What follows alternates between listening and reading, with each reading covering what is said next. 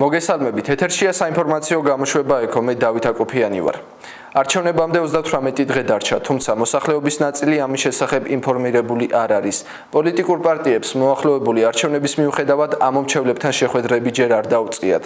რა არჩევნები ჩატარდება 21 ოქტომბერს საქართველოში, ნახეთ მეცხრე არხის პარტნიორი ტელეკომპანია ბორჯომის მიერ მომზადებული სიუჟეტი.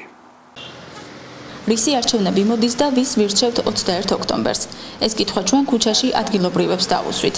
გამოვკითხეთ 15-ზე მეტი რესპონდენტი. აღმოჩნდა, რომ მათი უმრავლესობა არჩევნების შესახებ ინფორმირებული არ არის. მე არაფერი არ ვიცი შვილო. და რისი არჩევნები ეგეც არ ვიცი.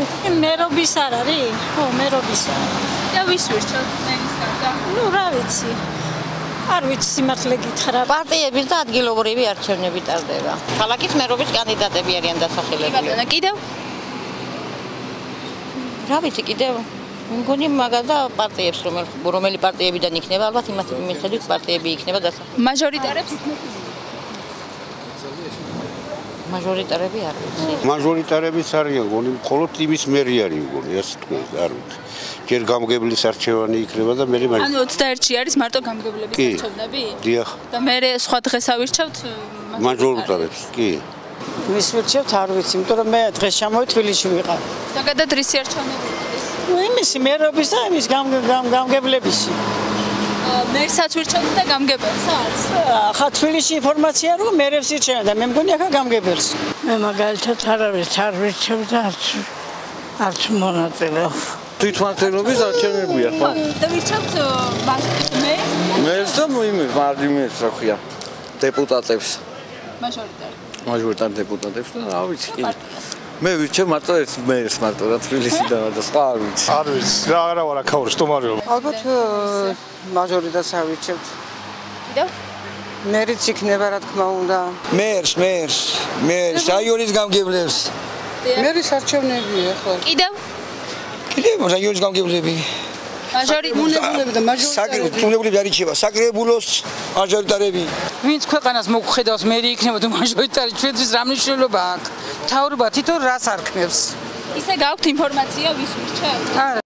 2017 წლის 21 ოქტომბერს გაიმართება მუნიციპალიტეტის წარმომადგენლობითი ორგანოს, საკრებულოსა და ადგილობრივი თვითმმართველი თემის, მერის არჩევნები. კენჭისყრის დღეს ამომრჩეველს 3 სხვადასხვა სახის ბიულეტენი გადაეცემა, სადაც არჩევანს საკუთარი სურვილის მიხედვით გააკეთებს. რაც შეეხება სიახლეებს, საარჩევნო კანონმდებლობაში წელსცვლილებები განხორციელდა. ყველა ამომრჩეველს კენჭისყრის დღეს საარჩევნო უბანზე მისვლის დროს გადაეცემა 3 განსხვავებული ბიულეტენი, ერთი პროპორციული ბიულეტენი, ერთი მაჟორიტარული ბიულეტენი და ერთიც მერის, ასე ვთქვათ, ბიულეტენი. ნაცვლად მუნიციპალიტეტის გამგებლისა ისინი აირჩევენ მუნიციპალიტეტის მერს, უბრალოდ შეიცვალა სახელწოდება კანონმდებლობაში განხორციელებული ცვლილებებიდან გამომდინარე. ასევე ძალიან მნიშვნელოვანი ცვლილებაა ის, რომ თვითონ მუნიციპალიტეტის ცენტრი ბორჯომი დაყოფილია 3 ადგილობრივ მაჟორიტარულ ოლქად. ანუ თუ ადრე ვირჩევდით ერთ მაჟორიტარს ბორჯომის მუნიციპალიტეტის საკრებულოში ბორჯომიდან, ამ შემთხვევაში ამომრჩევლებს და სხვადასხვა ვთქვათ, ტერიტორიაზე მცხოვრებ ამომრჩეველს შესაძლებლობა ექნება აირჩიონ, ასე ვთქვათ, სხვადასხვა მაჟორიტარი და საერთო ჯამში როგორც გითხართ, ეს იქნება 3 მაჟორიტარი. ქალაქში 3 მაჟორიტარი დეპუტატის არჩევა მუნიციპალიტეტის შემადგენლობის რიცხობრივ ზრდას გამოიწვევს. არჩევნების შემდეგ ბორჯომის საკრებულო 26-ის ნაცვლად 28 დეპუტატით დაკომპლექტდება. ბორჯომის ხეობაში გაჩენილი ხანძრის სალიკვიდაციო ღონისძიებებში აქტიური მონაწილეობისთვის აღმასრულებელი ორგანოს თანამშრომლებმა ფულადი ჯილდო მიიღეს. გამგებლის ბრძანების მიხედვით ირკვევა, რომ დიმიტრი ყიფიანმა ყველაზე მაღალი პრემია საკუთარ თავს მოადგილესა და მატერიალურ-ტექნიკური უზრუნველყოფის სამსახურის ხელმძღვანელს გამოუწერა. თითოეულს 1250 ლარი, სულ 10150 ლარის ოდენობით პრემია ბორჯომის გამგეობის 11 თანამშრომელზე გაიცა. გამგებლის წარმომადგენლის სპეციალისტმა დაბაყვებისში 625 ლარი. პირველადი სტრუქტურული ერთეულის იურიდიული კონსულტაციების სასამართლო საქმეთა წარმოების კონტროლისა და შიდა აუდიტის სამსახურის ხელმძღვანელმა 625 ლარი.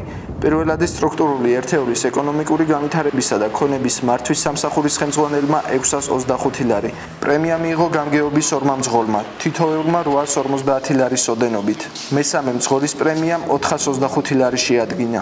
ხანძრის ლიკვიდაციის გამო გაცემული პრემიების საკითხს გამგებლის მოადგილე გამოეხმაურა და ფულაჯილდოს ლეგიტიმური უწოდა.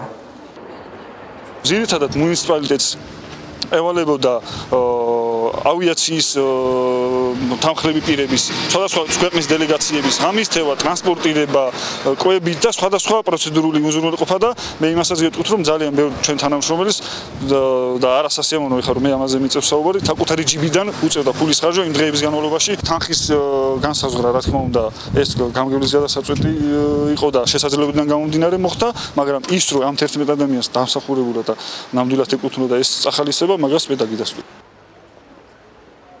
საპროტესტო აქცია მუგარეთში. სოფლის მიმდებარედ მაღალი ძაბვის ელექტროგადამცემი ხაზის მშენებლობას სამი სოფლის მოსახლეობა ეწინააღმდეგება. ადგილობრივები ამბობენ, რომ ანძების მონტაჟი მათ საცხოვრებელს საშიშხდის. პროექტის ავტორები კი მოსახლეობის ინტერესების გათვალისწინებას არ აპირებენ და პროექტში ცვლილების შეტანას გამორიცხავენ. რუსუდან გვარამაძე დეტალებით. მოგხედონ სოფელსა და აქედან წაგვიყვანოს აქამდე შვილებიც მყავს და ვერ დავახოცინებ თავრობის ფულის სასახების გულისთვის და რო ჩემი შვილები დაწყდა და თავრობამ ფული აიღოს. მოგხედოს კაცო ჩვენც ხალხი არ ვართ. მუგარეთის მოსახლეობის ნაწილი სოფლის დატოვებაზე ფიქრობს. ადგილობრივები მაღალი ძაბვის ელექტროგადამცემი ხაზის მშენებლობას აპროტესტებენ. სამი სოფლის მუგარეთის გიორგი წმინდისა და ფერსის მაცხოვრებლები შიშობენ, რომ საცხოვრებელ სახლებთან 50 მეტრში მდებარე ელექტროგადამცემი ხაზი გარემოს უსაფრთხოებას ეჭქვეშ აყენებს. ფაქტობრივად ხდება ესე იგი ოკუპირება მაღალი ძაბვის ქვეშ აი ამ სამი სოფლისა. მით უმეტეს რომ სადღაც დაახლოებით 150 მეტრში არის სკოლა და ბაგაბაღი. ხელისუფლება თავისთავად ცხადია უნდა ფიქრობდეს ქვეყანაზე, ვინაიდან თვითონ ეს ხალხი არის, რომ თქვენ ამ ხელისუფლების ძალაუფლების წყარო. წინააღმდეგ შემთხვევაში რა თქმა უნდა მოუწევს ამ სოფელს დაცლა. აგერ არის 30 მეტრაში. საქონლის სადგომიც ამაქვს. სახლის მანდარი. ყოველდღე ასე უნდა მივიდე, მოვიდი აქეთა. მივიყვანო საქონელი. სოფია სამუშაო მიერ ამაქვს, ისე ვართ დამოკიდებული პირუტყვის იმაზე. ამ გზასაც მიკეტავე. არის ალტერნატიული გზა. ჩვენ პროექტის გაუქმებას არ ვითხოვთ. მას შემდეგ, რაც მუგარეთელებმა საპროტესტო აქციებით ხელისუფლების ყურადღება ვერ მიიქციეს, პროტესტის სხვა ფორმას მიმართეს. ადგილობრივები ამბობენ, რომ თვითმმართველობის არჩევნებში მონაწილეობას არ მიიღებენ. სახელმწიფო არ გვაქცევს ყურადღებას. არა ვართ მაგასთვის, არ ვარსებობ. მარტო უნდა ჩვენი ხმის მიცემა. არჩევნების დროს რომ მოდიან აქა და გვეხვერწებიან, არიქა ხმა მოგვეცი და მე მოგხედავთო. მე პირადად არც ამათ მომხედეთ და არც არავინა. იმ არჩევნებზე არავინ არ გავა.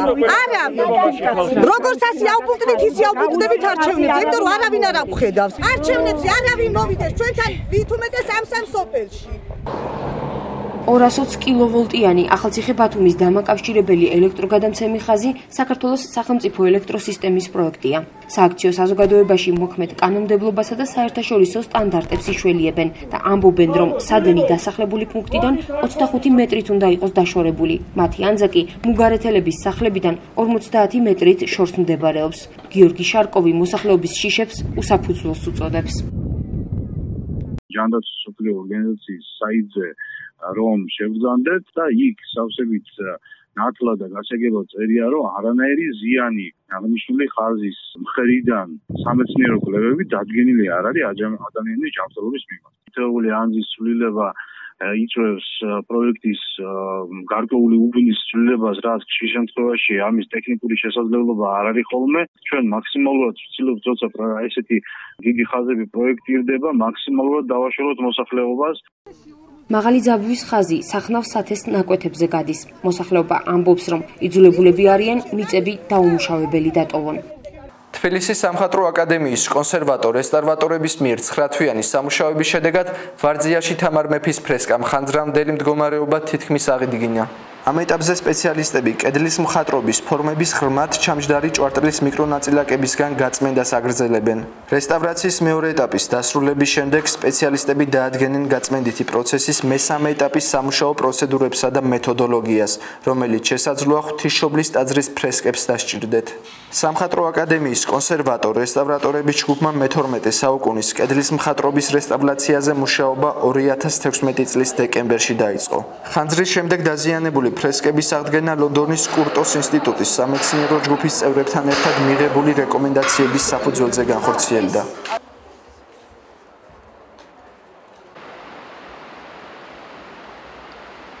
ანსამბლი მესხეთი მორიგი გასტროლისთვის ემზადება. 17 სექტემბერს ისინი თურქეთის ქალაქ გემლეკში გამართულ ფესტივალში მიიღებენ მონაწილეობას. ტრანსპორტირებისა და დაბინავების ხარჯებს თურქული მხარე ფარავს. შეგახსენებთ, რომ ქორეოგრაფიული ანსამბლი ცოტა ხნის წინ ბულგარეთში გამართული ფოლკლორული ფესტივალიდან პირველი ადგილით დაბრუნდა. ქალაქ ვარნაში ჩატარებულ ღონისძიებაში 35 ქვეყნის სხვადასხვა ანსამბლები მონაწილეობდნენ. ისინი მაყურებლის წინაშე ეროვნული ცეკვებით წარდგნენ. კონკურსანტები 12 კაციანმა ჟიურიმ შეაფასა. ბოლო 3 წლის მანძილზე ანსამბლი მესხეთი ევროპაში პირველად გავიდა. ანსამბლის ხელმძღვანელი ლევან ქიმერიძე იმედოვნებს, რომ ისინი ამიერიდან ევროპის ხშირი სტუმრები იქნებიან. 10-დან 18 წლამდე ასაკის 40-მდე მოსწავლე ბულგარეთში 21 აგვისტოს გაემგზავრა. 10 დღიანი ტურის ფარგლებში მოცეკვავეები მაყურებლის წინაშე 3 ცეკვით წარდგნენ. ბულგარეთის ფესტივალზე ჩვენ თავიდან ჩვენი მიზანი იყო, რომ გამარჯვებისთვის წავსულიყავით და პირველი ადგილი მოგვეპოვებინა. დასახული მიზანი მაქსიმუმი ეს შევასრულეთ და ჩამოვიტანეთ პირველი ადგილი. 35 კოლექტივი იყო. 17-18 ქვეყანა იყო, ზოგი ქვეყნიდან 2 კოლექტივი იყო. ჩვენ ნეიტრალურმა შემფასებელმა, ანუ მაყურებელმა შეგვაფასა და ქალაქის მაყურებლის რჩეული ანსამბლი გავხდით და ქალაქის სიმპათია ანსამბლად დაგვასახელეს. ეს იყო გამორჩეული პრიზი. ხალხის რჩეულიც ავიღეთ, იქ ჟიურიც იყვნენ, ზოგი ჟიურის ანსამბლი იყო და არ მონაწილეობდა, ისიც ეკავდნენ, რა ქვია, გამოსასვლელად. თურქეთშიც კონკურსი არ არის, ისევე ვცეკვავთ, რაღაც ფესტივალია ხალხისთვის. რა ქვია, ცეკვები მარტო სური აღარ გაგვაქვს, პოპური, ქალვაშ სამოხეული შეიძლება და ცდო. ასეთი იყო დღევანდელი საინფორმაციო გამოშვება ეკო. დღის ყველა სიახლე შეგიძლიათ იხილოთ მე9 არხის ვებგვერდზე. TV9 News 1.g ნახვამდის.